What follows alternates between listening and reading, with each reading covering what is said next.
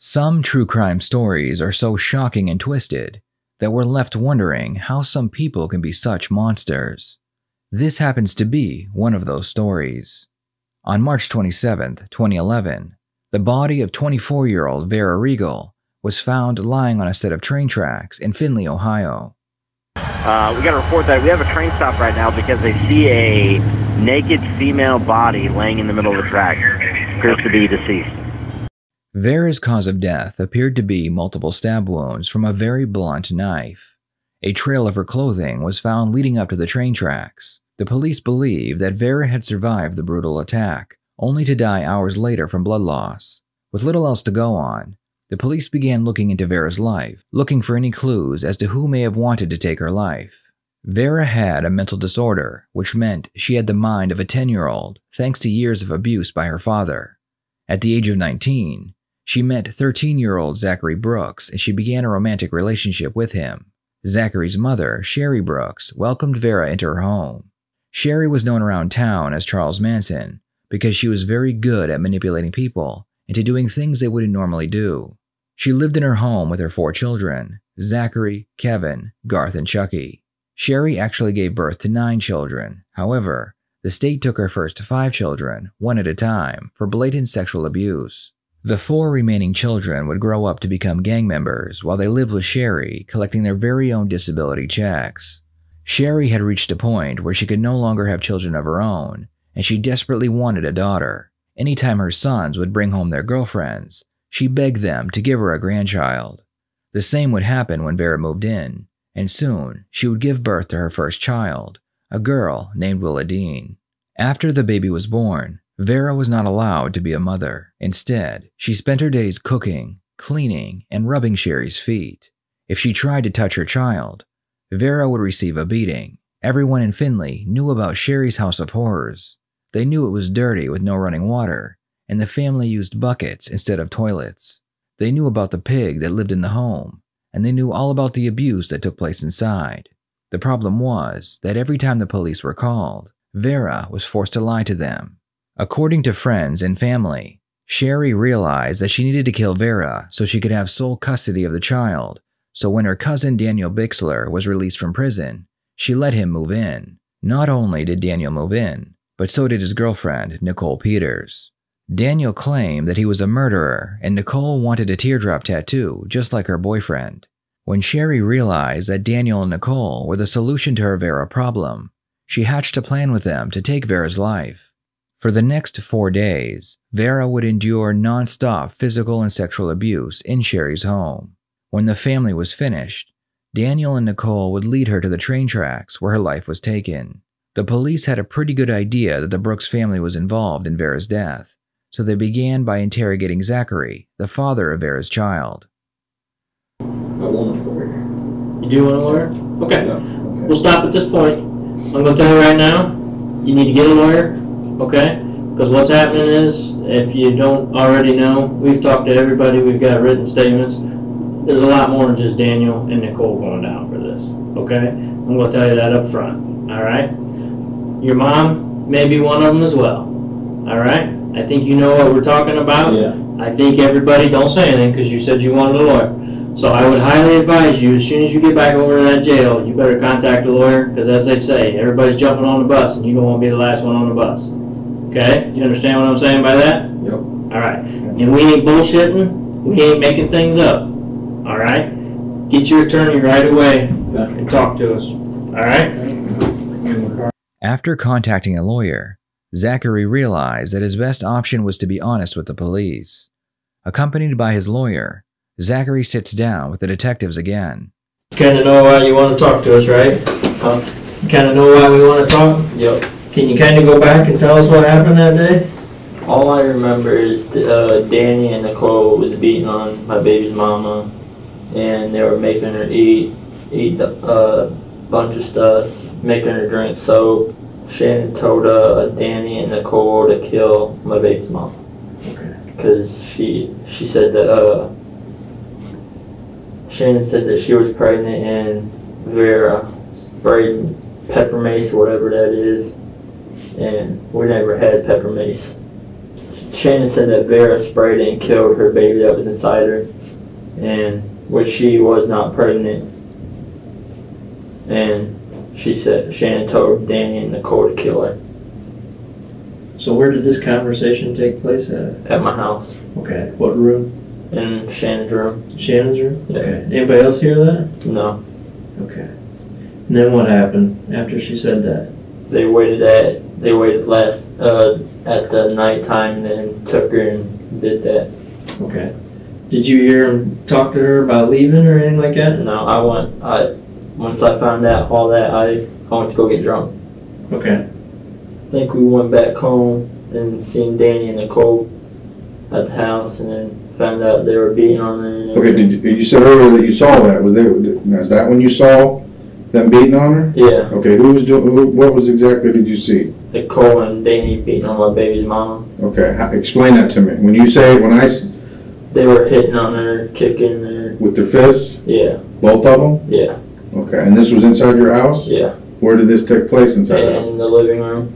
Okay. Was there anybody else around when that was happening? No. My mom was, but she was in bed. Okay. Anybody else hitting her? No.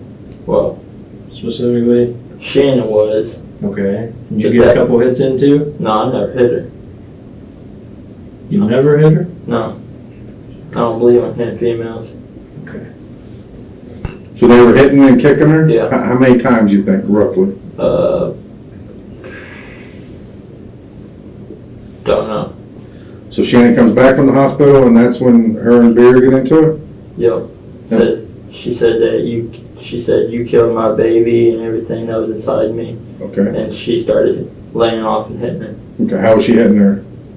She hit her she started hitting her with her fist and everything, and then she got a belt with a padlock and started hitting her in the back with it. Shannon did? Yeah. Okay.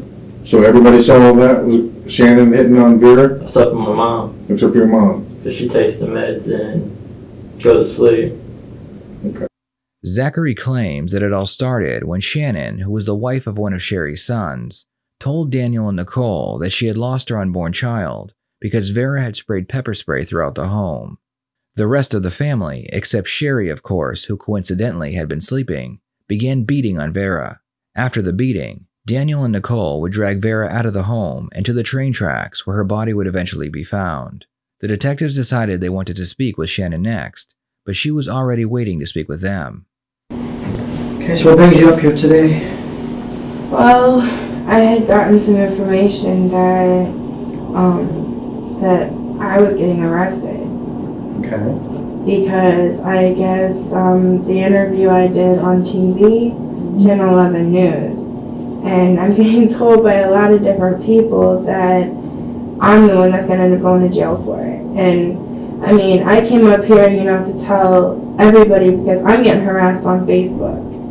And I'm getting called, a killer. I'm getting told that I had a part in it. I didn't know anything about that.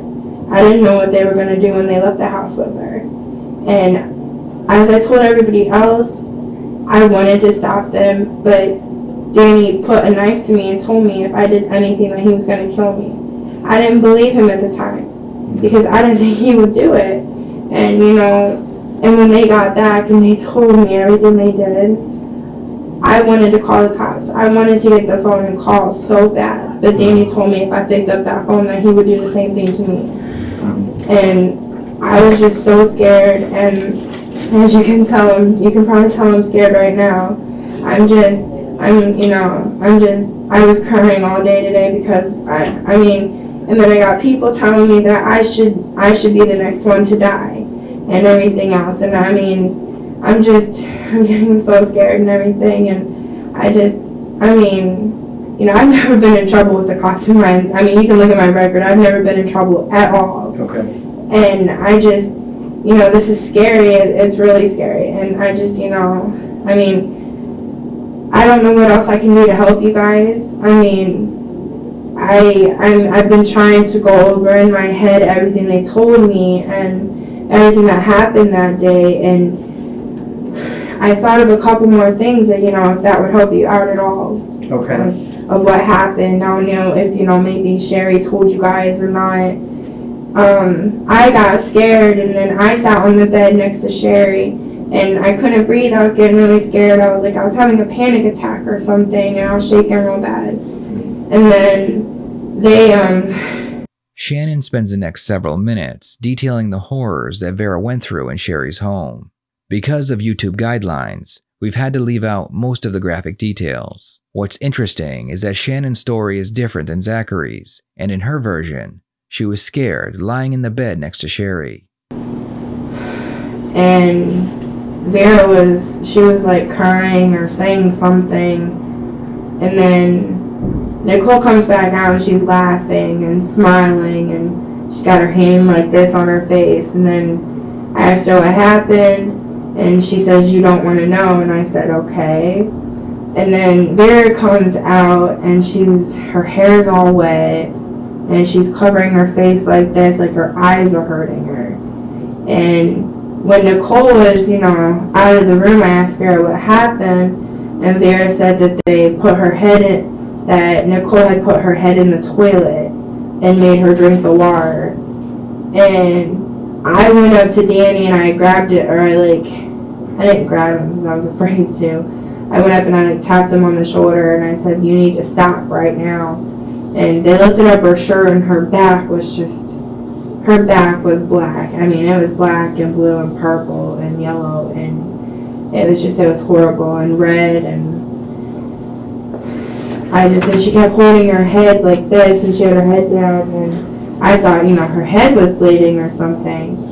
And so then that's when Danny put the knife to my neck and told me,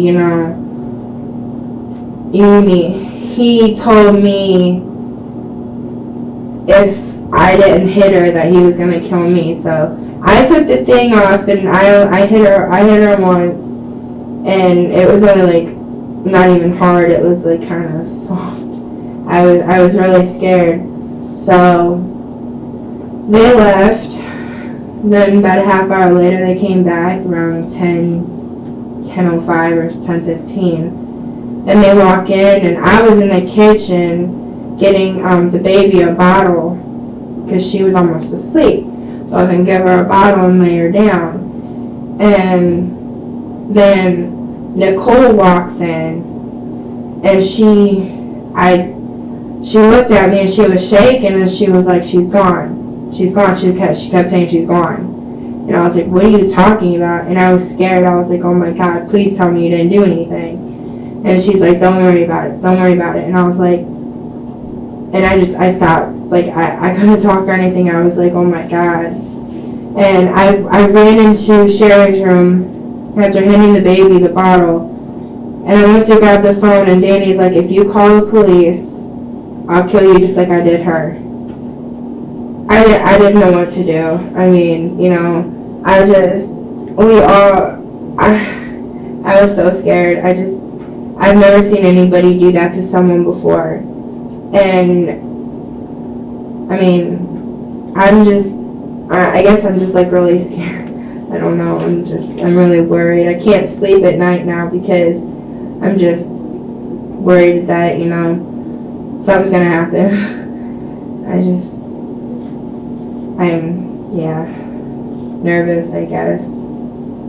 Throughout her story, Shannon makes sure to not only make herself look like a victim, but to protect Cheri as well. One thing that remains constant throughout all the different interrogations is that they all make sure to mention that Cheri was not involved.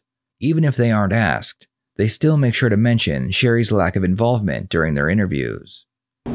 This information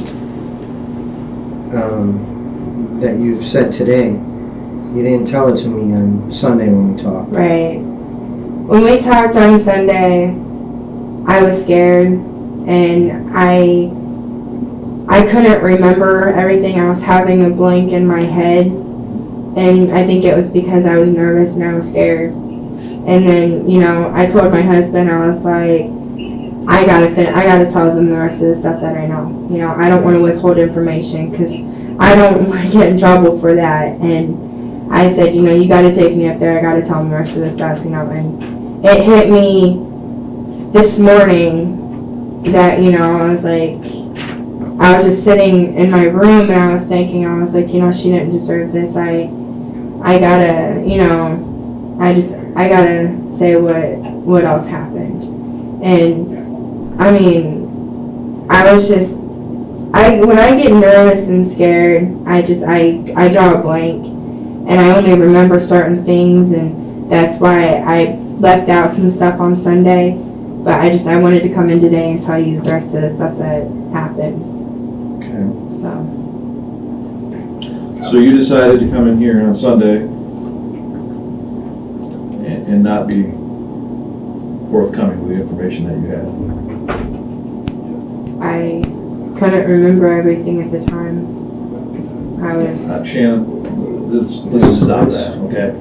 I don't believe you, okay? I would believe more that you were scared than I will believe that you don't remember. Because your memory right now is pretty damn good, 3 days later. When we're sitting in the room and I'm telling you, we're here, you know, Vera's missing, we want to make sure she's okay, nothing's happened with her, and you got all this information. I mean, you can't tell me that you didn't remember that on Sunday. I mean, can you honestly sit here and tell me that on Sunday you didn't remember this stuff? Okay. Or you sat across the table and you knew she was dead. You and everybody else in that house knew she was dead. Is that true? No. Everybody had their suspicions about it. In the limited time that we have been inside that house, I don't believe for a second that everybody in that house didn't know that Vera was dead. I don't believe it. You're in here because you believe you're in trouble. The detectives ask Shannon to go through the story again, and this time she tells them that Daniel and Nicole both confirmed that they had murdered Vera, and they even gave Shannon the details. Shannon claimed that after the family took turns assaulting Vera, all except Cheri of course, Daniel and Nicole led her out of the home into the train tracks. With this information, the detectives were able to find and arrest Daniel and bring him in for interrogation. She's 17, you're 21, right? Yeah. We're going to try her as an adult, more than likely. You know, push comes to shove on this, and this does become a capital murder case because nobody's giving us what we need. Who do you think they're going to put in the unit? Mm-hmm. And put it in a 17-year-old girl. I mean, that's just the facts. We know what happened. We have an idea of why it happened. You need to own it. You need to grow up and try to be a father to that child. Try. I'm not guaranteeing you that it's going to work, but doing what you're doing right now, I guarantee it won't work. You're going to prison, there's a pretty good chance you're going to go to prison. I'm not going to bullshit you. People do some good shit in prison. People get educations, people learn, people grow. You're 21, you got a whole life ahead of you. Can we be behind bars for a while? Yeah. It's going to happen. You just get so enraged when you found out she lost her child? Is that ultimately what it comes down to? And what'd you do? I just lost it. What happened? All I did is stab her 6 times, then he took the knife from me. She stabbed her too? Daniel immediately confesses to taking Vera's life. He explains that Nicole was also an active participant in the stabbing and the disposal of the murder weapon. Now that they have Daniel's confession, they want to focus on what happened in the Brooks home before the stabbing took place. More specifically, they want to prove that Cheri and the rest of the Brooks family took part in the assault on Vera. But some of this has happened in front of Cheri? Mm-hmm. Okay. And where did it happen at? In Cheri's room. In Cheri's room it happened? Mainly everything happens in Cheri's room. Okay. Because she constantly sits right there by that dresser. Right. She don't move much, does she? She's either in her room or in Cheri's room, sitting right there by the dresser, by the feet, staring at the floor. Okay. Daniel spends the next hour detailing the horrific events that Vera endured from each member of the Brooks family, while Cheri sat in her chair and watched it play out. The detectives realized that they would need more information, so they decided to interview a friend of the family named Alan Capp. And they called me and they told me to come over. I went over there, and this was after they did it. What time was this then? Like 9. Okay, so you were at the Manny's house over here. Yeah, for a couple hours. And after they did it, they called me over there. And what'd they tell you? And they told me that they killed her and stuff. Who killed her? Zach, Danny, and that girl, that one girl, Nicole. They told me they did it and stuff. I didn't believe them. And like, I was just sitting there thinking about stuff. I was like, wow, what if this really did happen? Because Danny kind of scared me, because they like, if you say something, I'm going to kill you. And they scared me because that dude has a tear on his eye, and like, I know what that means. What's that mean? It means you killed somebody, I guess. That's because they gangbang and stuff. Okay. So like, I don't gangbang or nothing, but that still scares me. I don't like gangbangers. But they told me they did it and stuff, and like, and then when we went to that girl's house, Danny's sister or whatever, when I was outside talking, like, how'd you get over there? Oh, we all walked over there. Okay. And after they told me they did it and stuff, I was like, I told you I was outside on the porch before, like after we left, we came back and stuff. We was drinking or whatever. I went outside to smoke a cigarette, and then I was texting, and I heard bits and pieces of what they were saying, and they were saying, like, because I didn't believe it, they were sitting there saying how Cheri and all them guys were begging Danny to do it. And they said all the Brooks had something to do, like, they're saying all of them had something to do with it, except for the dad. They said that they told the dad the same story they told me. The dad? Okay. Yeah, the dad. And they said that she was getting beat all day or whatever, and like, the reason why I feel crappy is because like, I was gonna call the cops, but I got scared because these guys are sitting here telling me that they're gonna kill me if I say anything to you guys. They told you that? Yeah. Okay. What would they say? They were saying what they did and stuff, and then who's they? Like Zach and Danny, they were talking about what they did and stuff, and that's when I really started freaking out, and I started crying and stuff, and then like, they're like, man, you say anything, we're gonna kill you for real, like, I'm not playing and stuff. So, did you get the impression Zach was with them when they killed her? What? I believe he was, because there's no way, you know. And I was like, I started crying, I was freaking out, but as soon as those guys came up the stairs, I stopped crying and stuff to not like let them see that I'm scared. Did he say anything else? No, he just like, man, they really did it. I mean, he said they really did it? Yeah, he's like, he told me that like, everybody in that house had something to do with that. The reason I got why they killed her is because this is the story I got from Zach, like, I'm gonna be straight up. Zach told me that Vera, because you know how she's not all there, right? Mm-hmm. She took pepper spray, and she sprayed it all over the house because she thought it was cologne, and it got, like, it was everywhere. Like, this is when he called me and told me what Vera did. Like, this is before like anything happened. This was on Friday, like when he called me.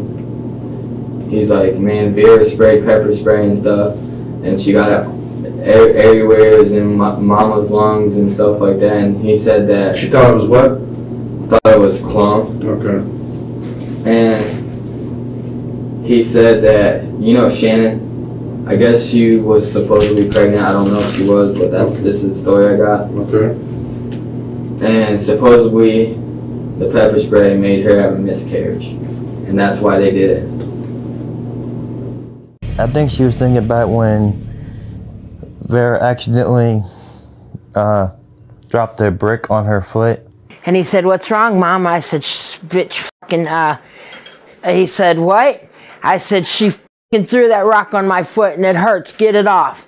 And I yelled at her, said, "You fucking bitch." I said, "You fucking hit me with the fucking rock, you fucking bitch." The rock hit on Cheri's foot, and then that's when they were going to plan on throwing Vera on the tracks. When she said you need to cut her up and put her on the tracks, then she looked towards Vera, smiled, and turned back. It always happens in mother's room for some reason. All the beatings were in your mom? Yes. Who told you what the cover story was? Cheri?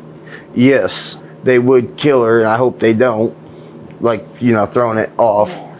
That we would have to have a cover story to protect this family.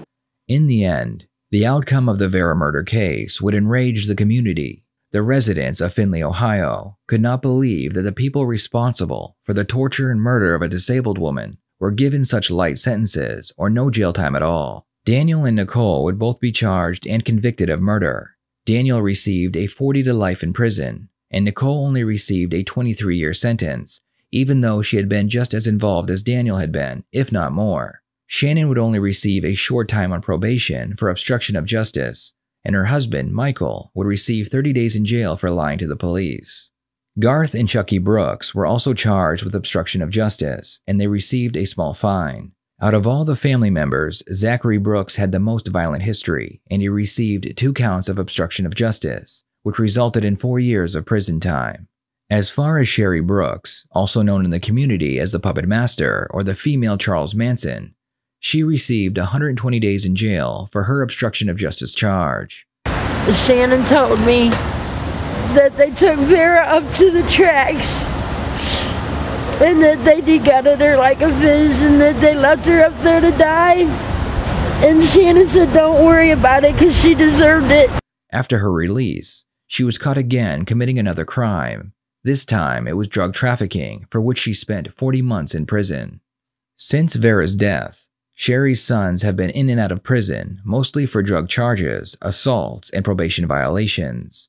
Vera's daughter, Willadine, was removed from the Brooks home 1 week after her mother was murdered. Cheri did her best to fight for custody of Willadine, but when she realized that there was nothing she could do, she told Zachary to try and get custody of his daughter. However, after a meticulous investigation by the state, which included a psychiatric evaluation of Zachary, a home inspection, interviews with Cheri and Zachary, and one visit between Zachary and Willadine that resulted in Willadine screaming hysterically and refusing to go near him, the Brooks were denied custody. Less than a year later, Willadine was placed with an amazing family who welcomed her with open arms. Before Vera died, she left her daughter one last gift, which was found inside the pocket of her hoodie. The gift was a handwritten note from Vera to her daughter. It read, "I love you, Willadine. You are a good little baby girl. I am glad to be your mommy. Mommy loves you." I'd love to hear your thoughts on this case. Do you think that the Brooks family got what they deserved, or do you think their punishments were not enough? Please share your thoughts in the comments below.